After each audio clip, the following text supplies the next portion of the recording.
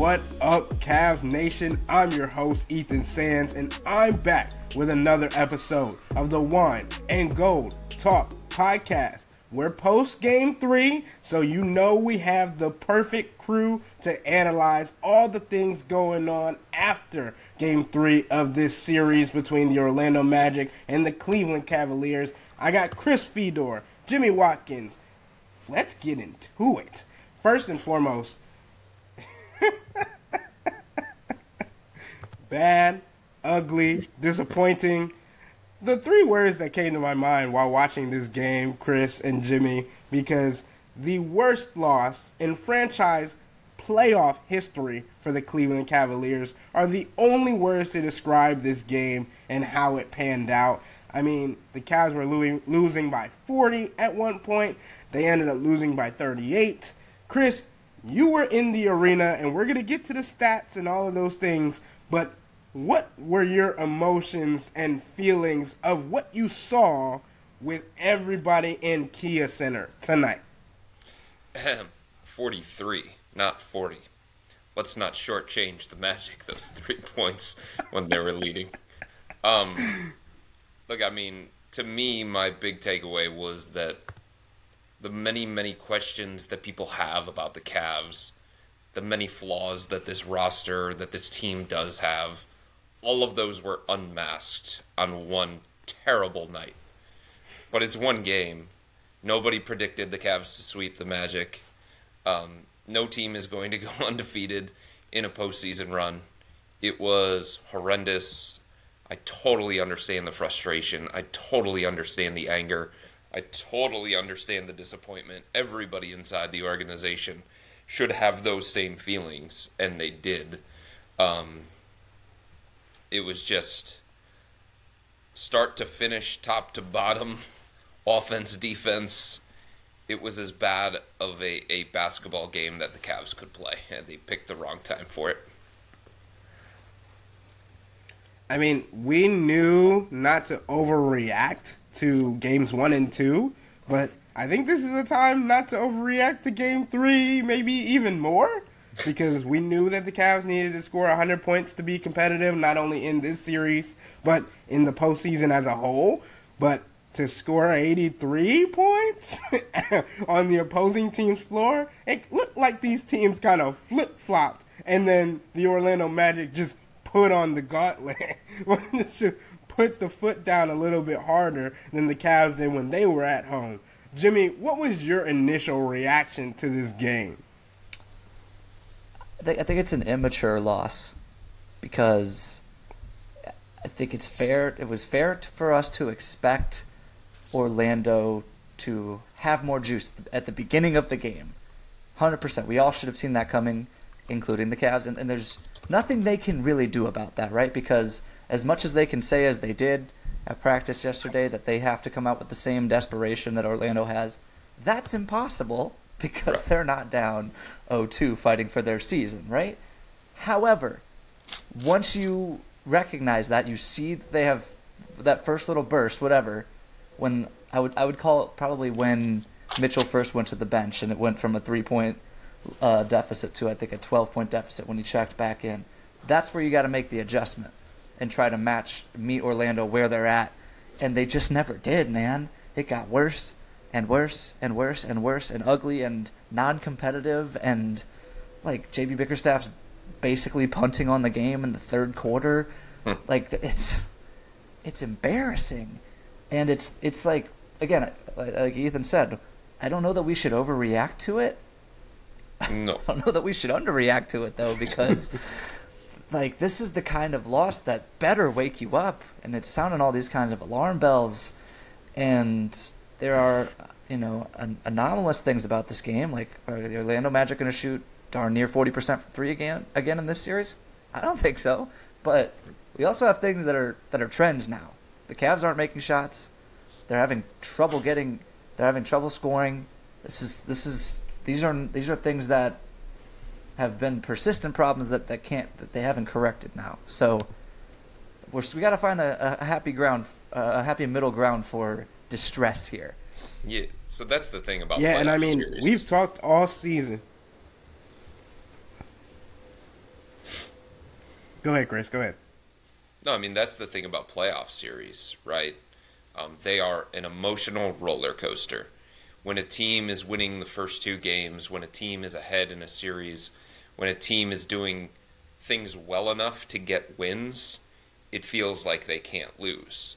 And then that same team turns around and loses, and then it feels like, well, there's no path for them to win again, right? So I do think it's just about reacting to what happened tonight in Game 3, pointing out the flaws, talking about the things that they can fix moving forward. But one of the hardest things to do when it comes to a playoff series is trying to keep the emotions from overtaking all of your potential analysis.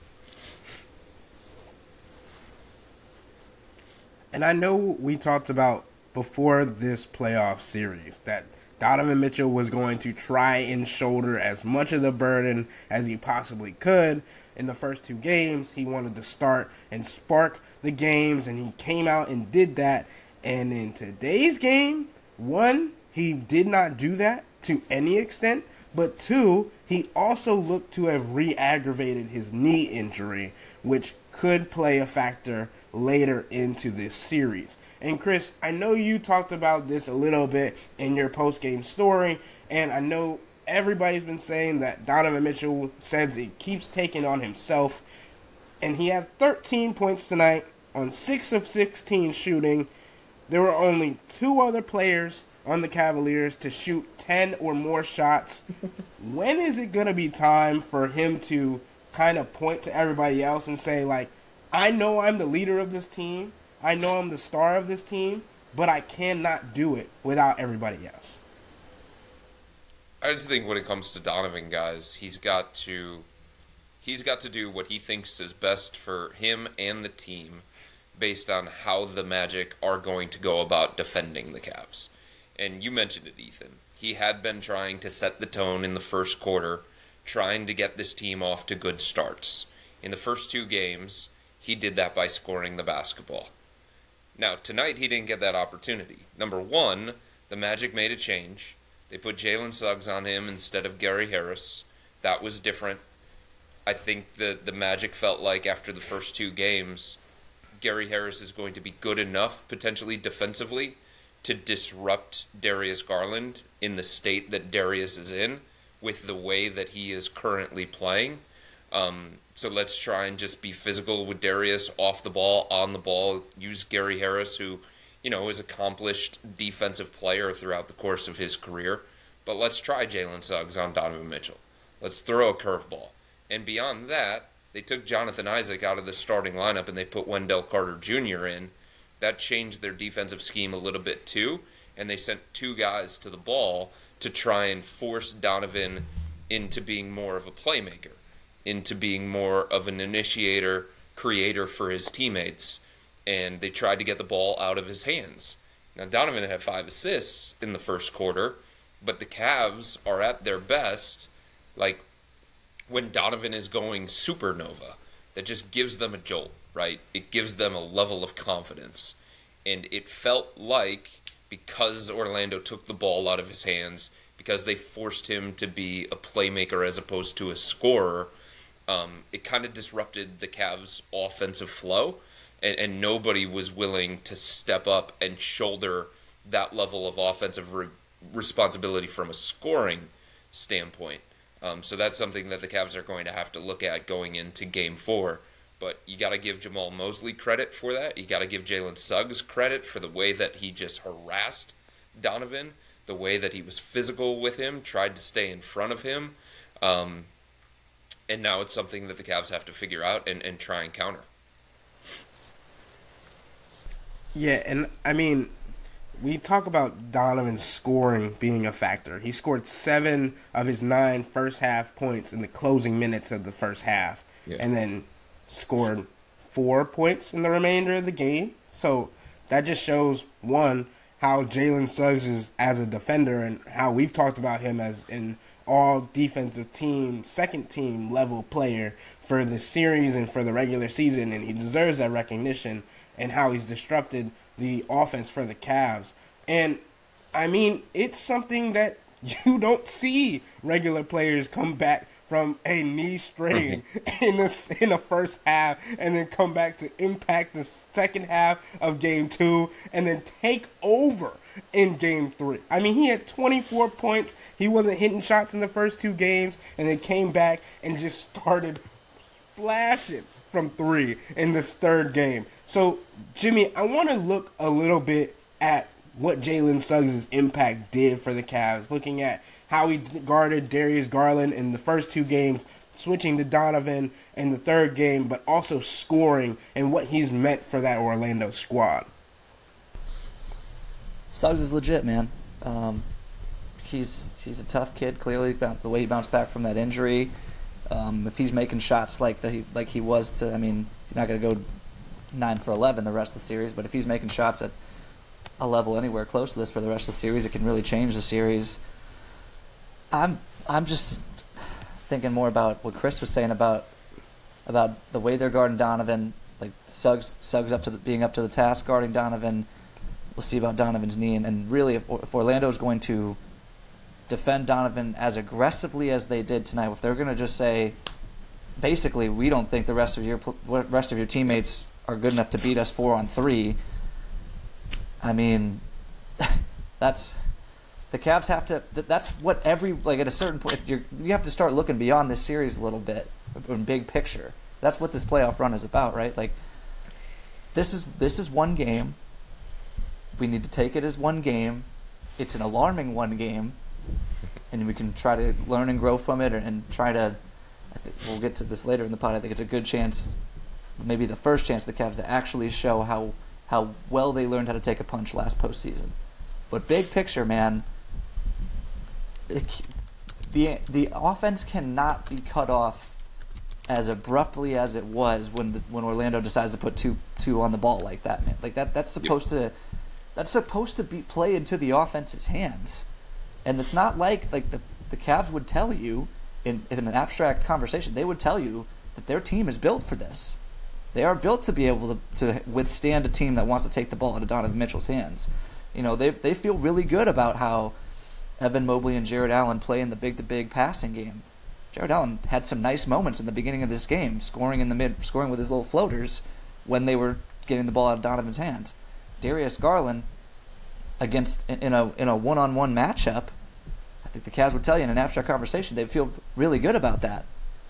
You do have to give Gary Harris credit for the way he defended Darius, and we do have to mention the fact that Darius is dealing with his back still.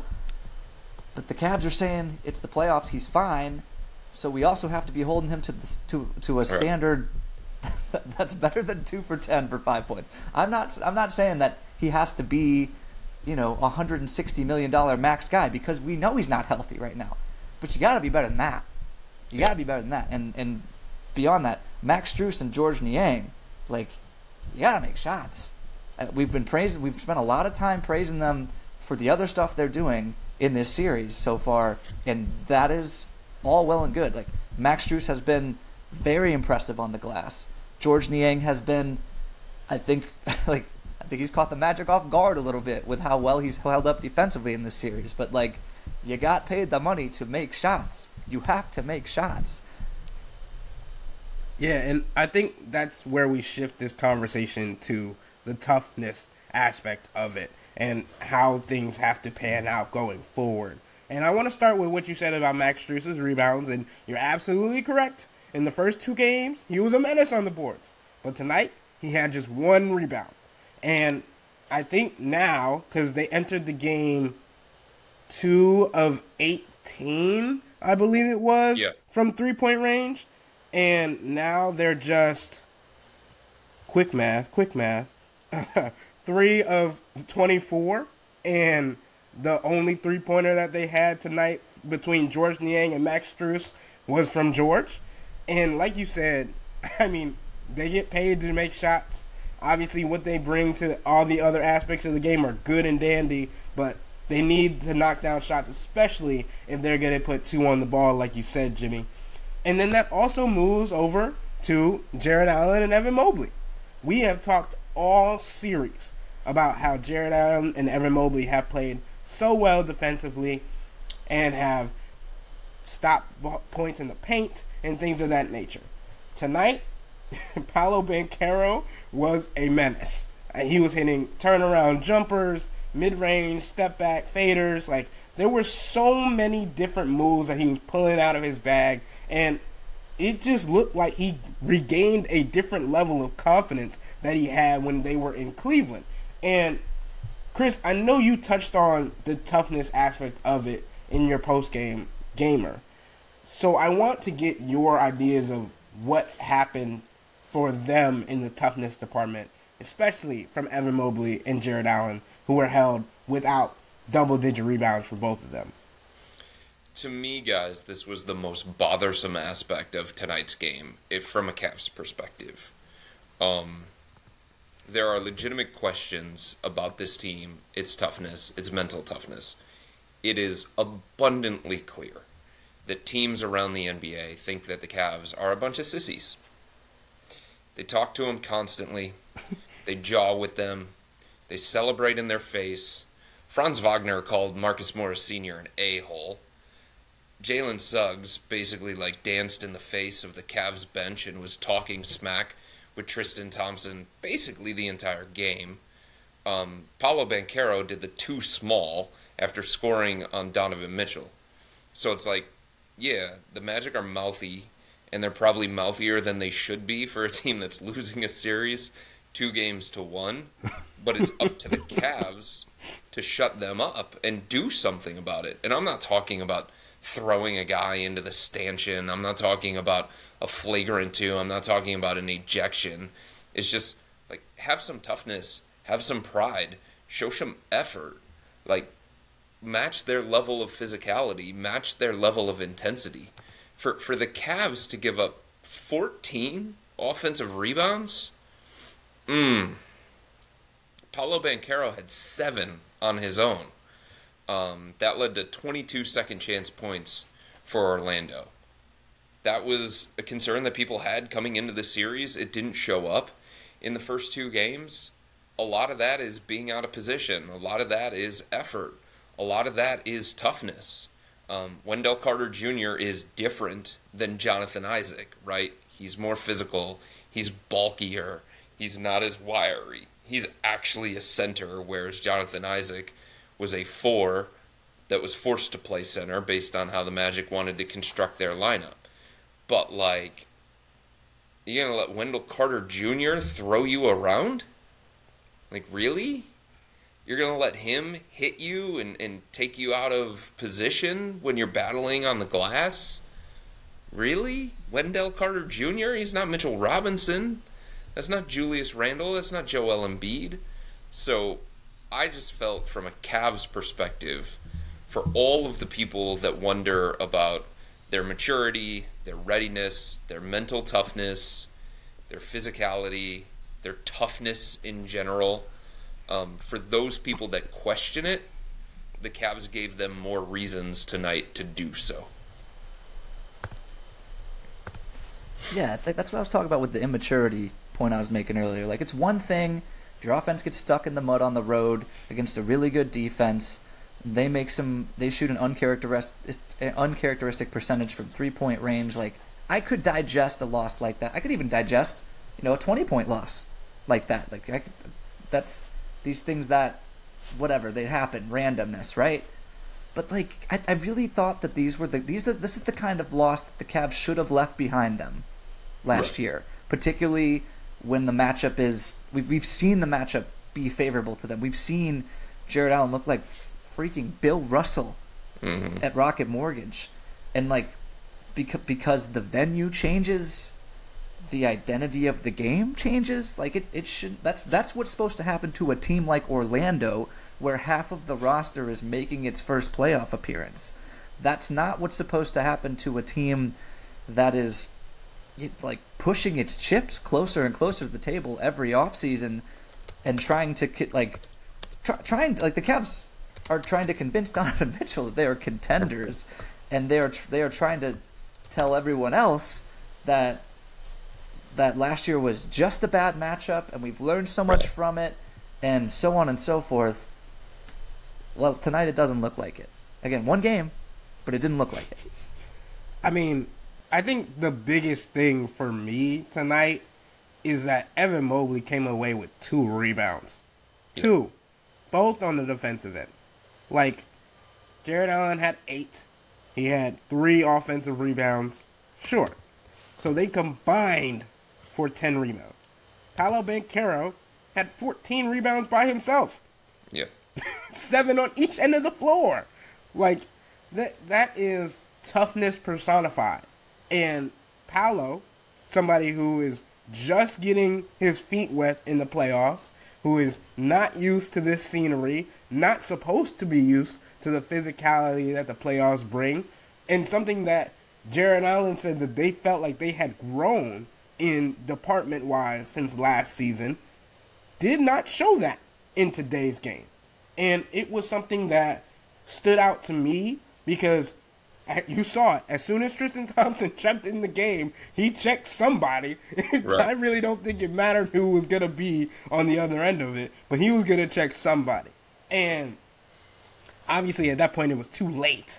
But that's just like the mentality that I think I was looking for more so. Like you said, Chris, not so much as hitting somebody, but just setting a tone, setting a mentality, setting a mindset that you're not going to get pushed around, especially in a playoff game when you're up 2-0. And Karis LeVert said at practice on Wednesday, they were expecting Orlando to come out and play with a level of desperation. I don't think winning by 38 calls for desperation at all from this Orlando Magic team. Yeah, I think the other thing is it's the other thing one I'd say about Paolo. Go ahead. The other thing I would say about Paolo is that he looked real comfortable tonight, man. This is the Paolo. This is the Paolo that I was worried about at the start of this series. This is the kind of guy that, you know, you can coax him into the type of shots you want him to take. He can make them. And if this is my worry going forward, would be this is the kind of game that carries over for a guy like Paolo. When a star catches a rhythm like this, it can have legs. And if Paolo, if you're going to see more of this kind of Paolo going forward, it doesn't always matter who you have on him. It's not like, again, Paolo, honestly, Paolo could have been, like, the worst case scenario is he gets to the rim, right? Tonight, he's taking the shots you want him to take a lot of the time, and he's just making them. I mean, he took 26 shots. That's the combined amount of Darius Garland and Donovan Mitchell from today's game. He took 13 in the first quarter. First quarter. Maybe there's something else in there, but like to your point about Garland, like that's how you want. Like if Paolo said basically, if I'm going out swinging, man. Like, and that's how you want guys like that to behave. And again, I want to color this by saying we can't know how well or not well Darius is doing physically, but like you need a little bit more verve. You need a little bit more stick your nose in there in these moments. Go ahead, Chris. You could tell that Paulo sensed the moment, and there was urgency to the way that he played, and it was a do or die situation. And he wasn't turning it toward Jalen Suggs, right? He wasn't turning it toward Wendell Carter Jr. He was basically saying, I got to go out. I've got to be aggressive. I got to go out. I've got to attack this defense. There's been a lot of conversation about my turnovers. There's been a lot of conversation about Evan Mobley and the way that he's defended me. All right, I'm just going to put my head down. I'm going to do all of the things that I know that I can do. I'm going to do all the things for this team that I did during the regular season. And I think the other thing that we have to point out is that the Magic were at home. This is one of the best home teams in the entire NBA. Young dudes play better at home. Young dudes feed off the crowd. They're just more comfortable. They don't get caught up in the emotions of a playoff environment on the road, which can be really, really hostile, really, really challenging, can rattle you a little bit. 29-12 at home during the regular season. And young players have a tendency to feed off of that and look more comfortable, look more calm, look more poised, look more at peace. And that's what Paulo looked like. That's what Franz Wagner looked like. That's what Jalen Suggs looked like tonight. And I read an article on Paolo Banchero that came out from one of my friends that just had his first byline drop in ESPN. And I was like, this is coming before Game 3, down 2-0. I was like, is this really the best time to be dropping this article? And now? I'm like, if he doesn't hit the bump button on this story. Because Paolo Banchero is called the franchise. He is the Donovan Mitchell to the Cleveland Cavaliers of the Orlando Magic. Like, he is the guy that they build around. He's the guy that they went and got to make sure that they have success in the postseason. That's how you show it. 31 points, 14 rebounds. It's insane to think in his first playoff appearance that he's having this kind of thing. Like, sure, he's had 2 games under his belt, and he's been able to do these things all year long, and he had 40-plus points against the Cavs in the regular season. So it's not something that we haven't seen from Paolo, but, like, just him being able to rise to the moment, like Chris said, I think that's something that we need to take account of and try and see what's going to happen for the rest of the series, because, like Jimmy said, that looked like something that he could carry on, especially in the Game 4 when they're still at home. But I think the one thing that the Cavs did that wasn't horrible, that they had been struggling with for the other part of the series, was was turning the ball over. Like, they only had 5 turnovers from the starting lineup. Obviously, they didn't play in the fourth quarter, so that kind of helps them. But I mean, just looking at how they were able to not turn the ball over, even though they took 10 less shots than the Orlando Magic, might be a positive to take away from this game. But Chris, what do you think? Am I just picking at straws over here? Yeah, I think you are. I think I think even though the turnovers didn't happen, there was a level of discomfort that the Cavs felt on the offensive end of the floor. And I think there's been a relative level of discomfort that they felt on the offensive end of the floor in this entire series. And we talked about it following Game 2. Like, we talked about all the flaws that we were seeing, even mixed into the wins, right? They were one of the worst offenses by rating in the postseason. They were one of the worst three-point shooting teams by percentage in the postseason. And that was even in spite of 2 victories, because they were able to lean on their defense. That was one of the troubling aspects too of tonight, is that, I think a lot of people understand that this Magic defense is really good. And the Cavs offense isn't the most dynamic offense in the world, right? But the defense was supposed to be the backbone for this team. The defense was supposed to allow, bad shooting nights to not spiral out of control. The defense was supposed to allow the Cavs to stay competitive in these games during the playoffs, even when Donovan Mitchell looks uncomfortable and isn't putting up the point total that he's probably used to and having the impact on the game that he's used to. For the Cavs to give up 121 points to the Orlando Magic, the worst offense, statistically, of any team that made the playoffs. I mean, they had 3 quarters of at least 30 points. This is supposed to be a defensive-minded team. This is a defense-first team. And yes, defenses have bad nights, just like offenses have bad nights. But their effort on the defensive end of the floor, their communication on the defensive end of the floor, their attention to detail and sticking with the scouting report and all those different things, that just wasn't there at the level that it was in the first 2 games. And yes, there are some outlier things, and Paolo hit some tough shots, and he made 4 threes, and the odds of him making 4 threes in Game 4 are very, very low. The Magic as a whole made 13 threes as a team. They were plus 15 from three-point range. So yeah, there's always going to be outlier type things within a game, within a playoff series. But the effort, the things that the Cavs can actually control, Like, that just wasn't there to the level that it needed to be for a playoff game tonight, especially on defense. And Jimmy, I want to let you get into this, but I want to point out, like, what Chris said. The Cavs allowed the Orlando Magic to score 121 points. Over the first two games, the Magic scored 169 points. Yeah. In total. That's here's another thing that brings it home. Think about this. In the first two games in Cleveland, the Magic through three quarters were averaging 61.5 points. Okay, that's through three quarters. They scored 61 in the first half.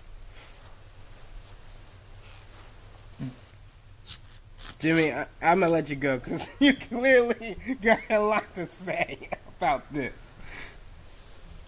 I mean, it's gut check time, man. Like, I really think as much momentum as the Cavs built during those first two games, like, the pressure pendulum has completely swung at this point. If for North, like, Orlando is, like, kind of playing with house money here, right? Like, 47-win season is already a great accomplishment for them. And, you know, Mosley's a finalist for Coach of the Year because I think everyone recognizes they are ahead of schedule here. The Cavs have some, like, big picture questions to answer during this postseason run. So the second that they are faced with adversity, now we're all looking at you. Spotlight's on you, man. Like, if you too many more performances like that, and we're talking about, like, sweeping changes. Again, one game. But I think this is, I hinted at it earlier, I really think this is the first chance that we are even sniffing the same level of testing their playoff readiness that we saw last year. The first two games, it's great that they responded. It's great that they improved upon their physicality. It's great that they controlled the glass. It's great that they played defense. Well, now if someone else punched you in the mouth, what happens now? What happens? Yeah, and I think that's where I wanted to go next was the response portion of it because this is something that the Cavs haven't felt in this series yet. And obviously we want to look big picture here for the Cavs. Like, there's a lot riding on this first round series. There's a lot riding on the next round because of what Donovan Mitchell has in mind for success of this season and some other players on this team as well. And, I mean, Jimmy, you mentioned it. In the first two games, the Cavs responded in different ways to the Orlando Magic's different runs. J.B. Bickerstaff was able to make adjustments that we had said that were better than last year. But, Chris, I want to get your overarching perspective, long-term, what you're seeing right now and what needs to improve, but how this team needs to respond for Game 4. First of all, I'll say this. Being in the locker room, there is still a ton of confidence. One player even said, we're going back home 3-1. So there is a belief in that locker room that they're going to find a way to take this loss against Orlando, use it as a lesson, and be better on Saturday. And I think Donovan Mitchell even said it in his post-game remarks, said, this is black and white. We know all the things that we did wrong tonight against Orlando. Yes, you have to give the Magic credit for the way that they played, the adjustments that they made. They were smart, but like we just didn't bring it to the level that we need to bring it for playoff basketball. So now they've got to do that, right? That's what it comes down to me, is can you show a level of maturity? Can you show a level of focus from the very beginning of the game? Can you play with the intensity that's required at the beginning of the game? And can you show that, yes, even though this was a terrible loss, even though this was an embarrassing loss, you're able to learn from it and you're able to be better moving forward. Like one of the things that I think people do still kind of like wonder about the Cavs is, okay, if they're considered a front-running team, like how do they handle this kind of adversity?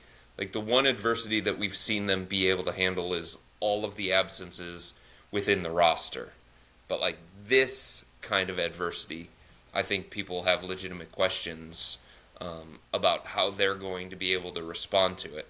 And now this is their opportunity. They say they're different. They say they're tougher.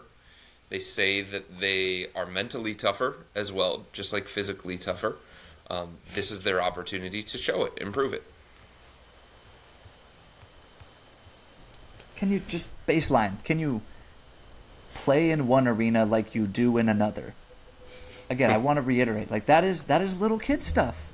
For the difference, like for the difference to be so drastic from games 1 and 2 to game 3, your defense is overwhelming, strangling. It doesn't look like the Orlando Magic will ever score 100 points again at the Rock. And then you go there, and they score. I think I looked. They have only scored like 120 points like 14 times all year. So this is like peak Orlando Magic offense.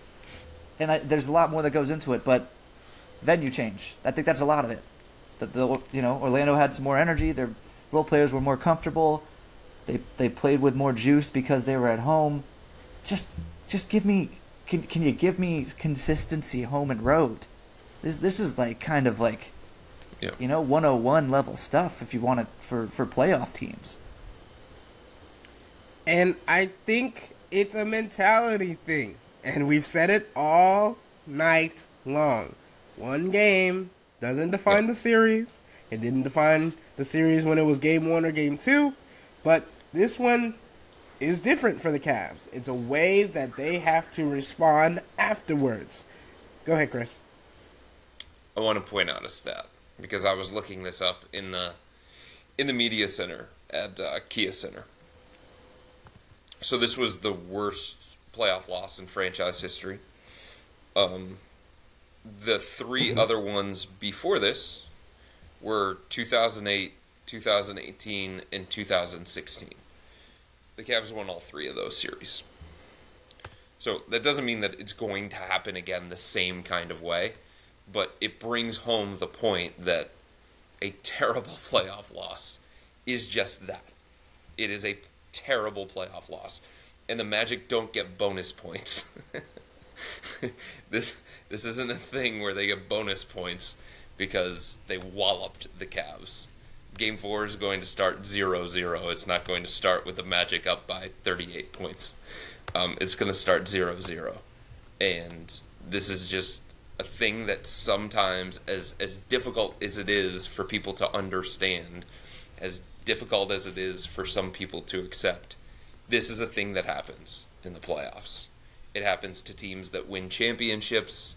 It happens to teams that flame out in the first round. It happens to teams that get to the conference finals. It's the playoffs. A couple things on that real quick. Does it give the Magic bonus points at tip? No. No. If the Magic go up 8-0, does 8-0 feel like 14-0? Maybe. Possibly. Like that. There can be, again, if we accept the premise that the Cavs are a front-running team and they have something of a glass jaw, there can be with some of those teams like a, oh boy, here it comes. Like that can infect your team and when another team goes on a run. And I saw the stat about the Cavs losing bad playoff series. One, this obvious point to make, they had LeBron on those teams. Of course. So, he has... There's 2 things there. It's easier to come back from this when you have LeBron. There's just an, unshakable confidence that comes with having that guy on your team. There is also just an that goes both ways. It's easier to bounce back when you have a loss like that when you have LeBron on your team. It's also just... It's easier for that to happen, I think, sometimes. Like, LeBron had a very unique sense of when a playoff game was out of hand, right? And so sometimes he would just let the rope go. And I think his teammates recognized that. Mm-hmm. And so these losses meant less in the moment, too, right? Because, I guess what I'm trying... these guys felt like those teams felt like they could let go of the rope because they're like, we've been there, done that. This team has not been there or done anything.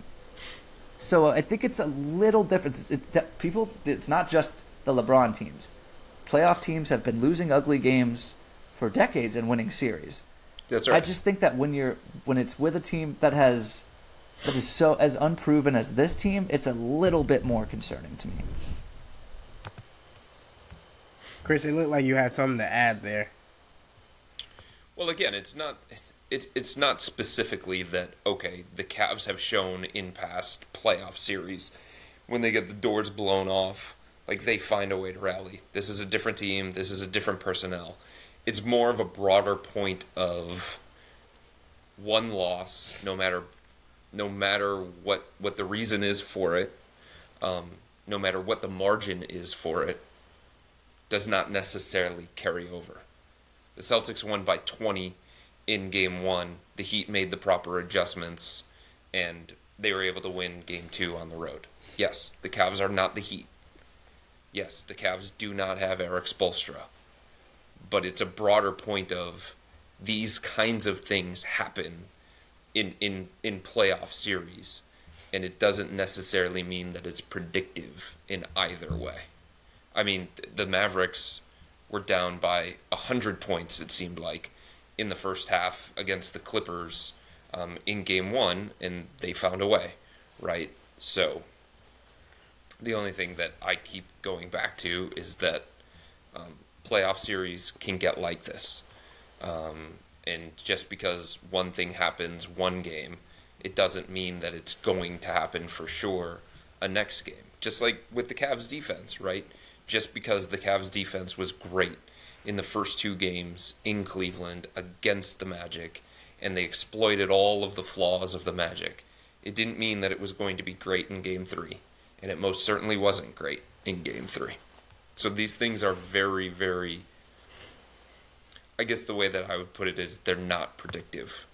And every game in a playoff series takes on its new life. And now it's up to the Cavs and JB Bickerstaff to make the counters that they need to make, the adjustments that they need to make, so that it can have a different outcome. And I think there are things that the Cavs can do at a much, much higher level. And I do think that there are strategic adjustments that they can make, especially if the Magic are going to put two on the ball when it comes to Donovan or Darius. And I do think that at some point, shooting variance is probably going to go in the favor of the Cavs because they aren't this level shooting team. They're just not. They didn't show that throughout the entire season. Their individual shooters are much... Donovan Mitchell is better than 1 of 6. Right? Darius Garland is better than 1 of 4. Max Strus is better than 0 of 4. So at some point I do think throughout this 7-game series, and maybe it happens Saturday, I think the shooting variance is going to shift toward the Cavs. And I know, unless you guys want to go into those little things that could be changed tonight, I think we can wrap up. But I have a first little fun thing, because I know this has been a rather negative podcast on the end of the Cavs. But Chris, do you want to go into those little things that you mentioned that you think the Cavs could do better? No, I think we can hold those. I think that's fine. For sure. Okay, so as you said, that someone in the Cavs locker room said that they're going back to Cleveland up 3-1. How do I put this? Do you think the Cavs are petty enough to pull up in all-black fits for Game 4 and say it's like the Orlando Magic's funeral for the series, because if they go back to Cleveland, then they're going to wrap the series up on their own turf? Again, I know Chris is rolling his eyes. This is a fun thing. I just wanted to see what y'all would say, and I already knew what Chris's reaction was going to be. No, I don't think the Cavs collectively are going to show up and get caught up into that kind of nonsense and everybody wear black because it's a funeral. I might wear all black, but that's just because that's the outfit that I brought with me to Orlando. Black jeans, black hoodie. Got to put some Air Force Ones with that too to get a pop of white. But I will say this. The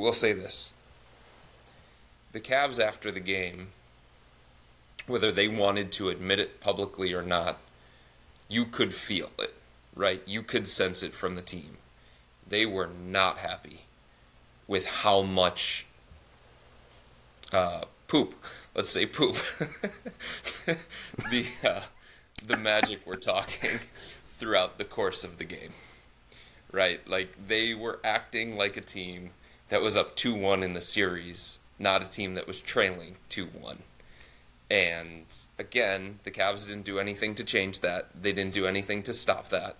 The Magic had a great night. They deserve to celebrate big plays. That's what's going to happen, right?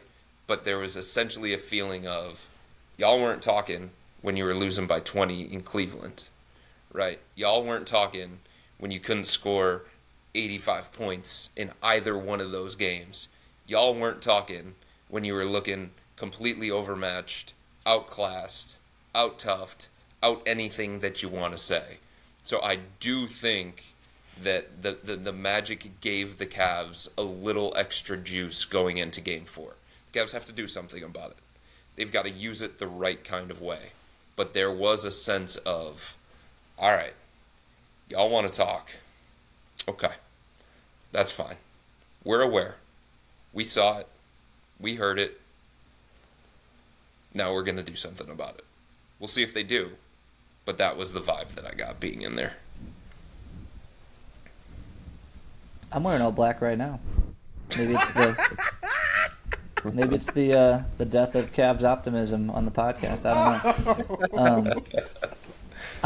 I would say this. I'm interested to see what are we going to get a close game? And if so, how does that look? Because these are two offenses that can get really stuck in the mud. So I would be very curious to see how that looks. Big picture though, man. I mean, kind of, again, one game. Today was the first time in this series, even beforehand, I think we all picked Cavs in 6, where I got the vibes could this be one of those it's one of those 7-game series where none of the games are close, right?